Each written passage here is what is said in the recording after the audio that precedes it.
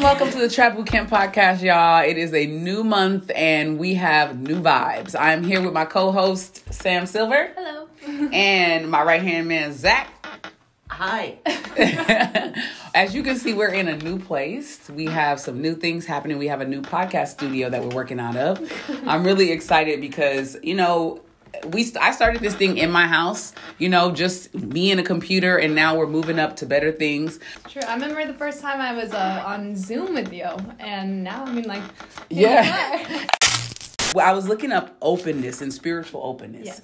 And as it says that it begins with an open mind and our willingness to investigate new ideas and consider alternative ways of thinking and living. And then when we have that, our source can enter our thinking and link us with new states of consciousness. And I feel like that's important. Yeah. Because as you get older, you evolve. You're not going to just be the same type of person. I even know a person that was at one point an atheist. When that person's father passed, they contacted me and was like, "Can you pray for me?" Oh. And that was so deep to me because it was like he was using another spiritual practice to enhance his life or just to help him in that moment. And I feel like that's where we have to be. We have to be spiritually open. You can't close yourself off to things that might change your life. Absolutely. Are you spiritually open? Yes, I believe so. And do you believe that you're living a balanced lifestyle? Hell no. No, I'm definitely, this is like the first time I'm really, really working on finding out what my spirituality means and what it means for me to be balanced. The way I'm finding is God is just the overall word. Meditating is technically praying, Yes. So it's Mother stillness. Nature's God. So. Exactly. In order to achieve a balanced lifestyle, here are a few things that I looked up that help. You must make sure that you're healthy. Your body needs plenty of rest, exercise, and healthy food. It's important to take time out from your busy day and enjoy activities and unwind, like reading and meditating, engaging in group activities and outings. That very often. That helps you be more balanced because I feel like COVID has made me, it's turned me into a different person. Yeah. I don't know, for 2 years I've been doing my own thing. And so now when I go out, I'm learning how to be more open. What's been some of your self-care practices that you've... So I actually brought some things. Okay. Because it's all new and I'm trying to stay on top of it. That's awesome. Yes. That's so good. Every week I just obviously clients, but I'm doing some meetings online and any of that stuff, I just have it written down, make sure that I go. Every morning, I actually do 8 drops of minerals in my water. Just 8 drops, chug it down, right?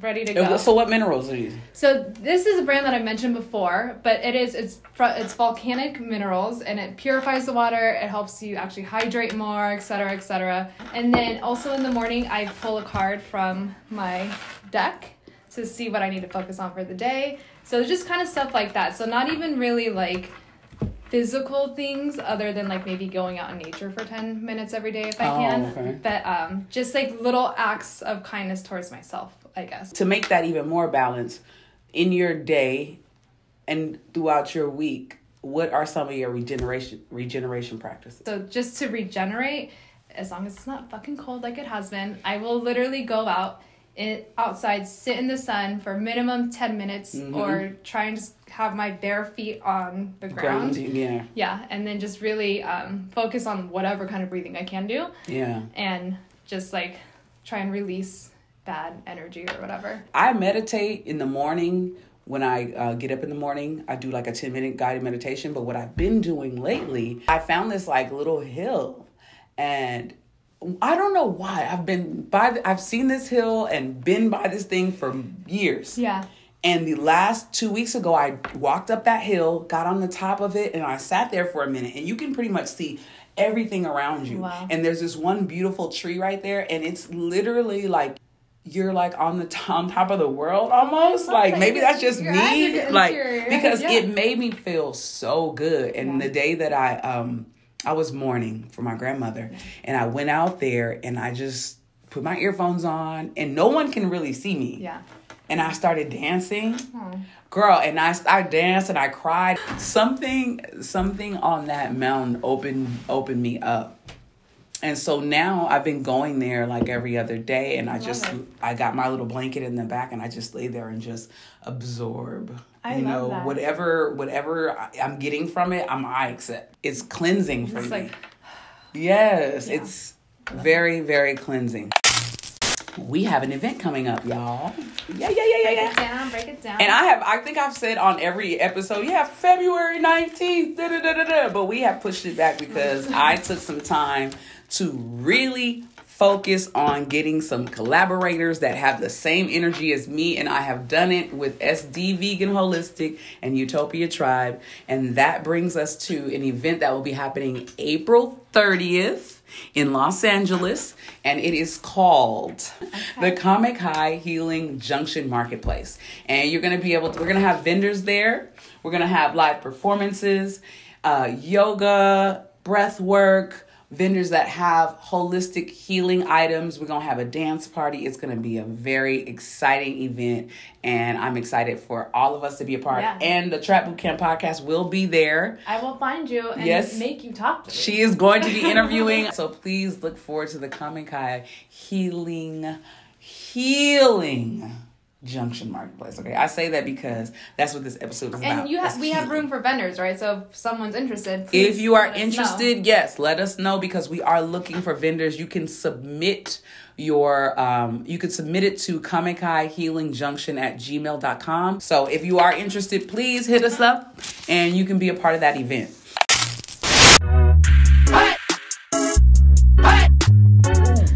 Do you want to do a reel? Yeah. Well, that's definitely a happy dance. No, we don't want that one. I don't fucking like you. What? I said I don't fucking like you. You don't like me? No.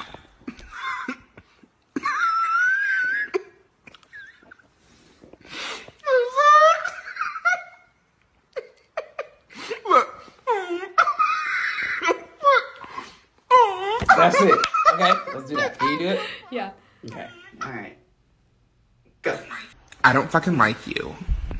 What? I said I don't fucking like you. You don't like me? No.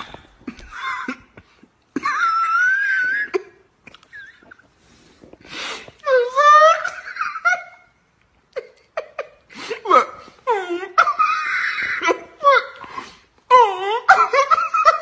Bitch, I don't give a fuck.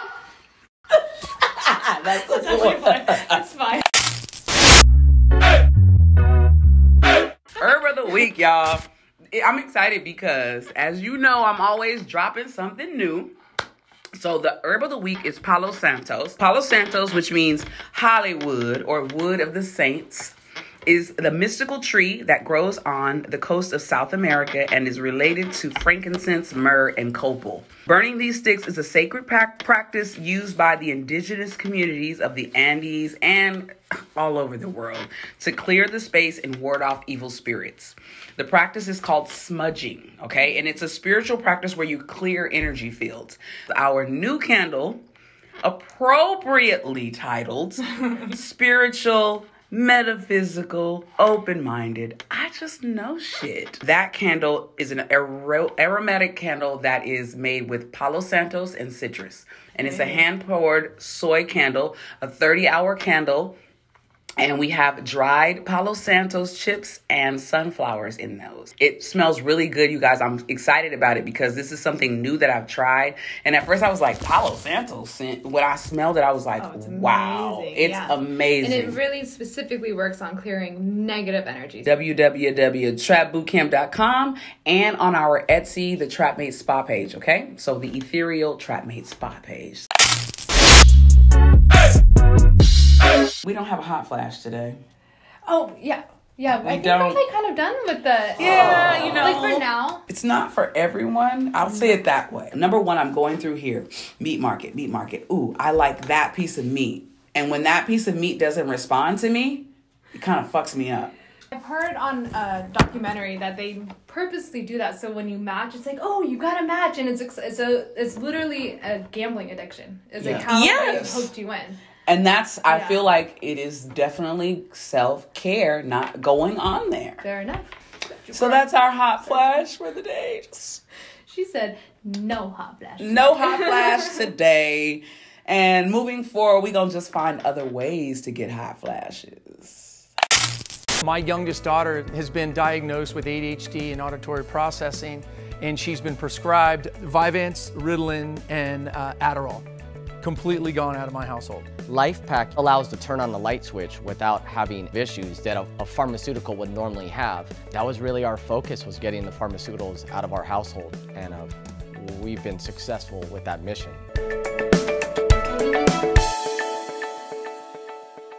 I'm just gonna give a shout out to actually where we are, which is LifePak Organics Studio. Yes. I've been working with these guys, Jimmy and Rob, for few years now at this point, and they have an amazing company. It is CBD based. My favorite is the roll-on. So if you have soreness, or it's almost like a Bengay, but you know, like better. so yeah, because Bengay, does it smell? Let me see it smell. I mean, I love the smell. It's like very minty, eucalyptus. Oh yeah, and it's CBD. Yeah, and they have it so it really soaks into your skin right away. So I mean, go ahead and give it a shot. This one, it's always kind of out of stock. So if you want it, order it ASAP, because I think they have like 5 left right now. But and then another one I use is their night pack, which does have melatonin in it, also CBD. And then the day pack is also really good. This has vitamin C, etc., as well as CBD. So thank you guys for letting us use your studio. I yes, really thank you, it. LifePak Organics. We love you. Elevates, dominates. We're going to talk about tantric breathing, okay? The goal of tantric breathing is to breathe deep enough to feel the sensation in your sexual organs. You're supposed to lay flat on your back and let go of all the tension that you have in your body, right? And then as you breathe, you arch your back and lift up your pelvis. Inhale, exhale. Right? That already, it already starts something. Contrary to popular belief, Tantra is not just a sexual practice, but it's a system of yoga where all of our feminine and masculine energy is being processed. But that's also the way that we use diaphragmatic breathing. I put my hands on my ribs, right? Okay. And so when I inhale, you want your belly to fill. So inhale, and then exhale, letting the rib cage and everything come in. So a couple there. So go ahead. Okay. So I want you to so try and like push out into my hands. Yeah. Good. Into the belly button. Or out. I'm tactically touching her here, so her body knows this is where we want to focus. But then you also want to go front to back. So you can't really see if I'm going to put my hand on our belly button and our back, and now you're going to breathe into my backhand as well. And sometimes it's nice if you have someone to do this, because there might be part of your body that you're not able to focus on breathing in. But this is also an exercise. Yeah. Oh yeah. Right? It'll like work the pelvic. And gentlemen or ladies, if you don't know where that is, that's down yonder. Yeah. No, below the belt. Where that is the show for the day. Yeah, I think you so. know, I'm excited to share more information on the next episode with you guys. Make sure you tune in. Thank you so very much, Zach. Yes, thank you. And thank you, Sam. Well, thank you. And thank you, Trap Mates, for viewing the show today on Spotify. We just got accepted to be one of the first podcasts to do visual podcast on Spotify. So stay tuned. We're gonna it's gonna take some time to load in all that video we have. So I'm excited about that. So please keep visiting us and follow me. Or don't follow me. Girl. And you know, I always ask you to follow me, so just do it. Follow me too, though. I'll be lying. I need followers.